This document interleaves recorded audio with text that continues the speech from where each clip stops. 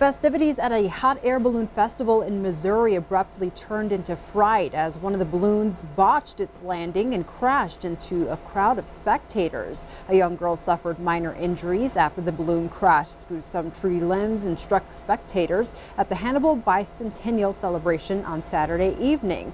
An experienced balloonist was attempting to land when the hot air balloon grazed a tree, tipping the basket. There were no serious injuries and the event went on as scheduled.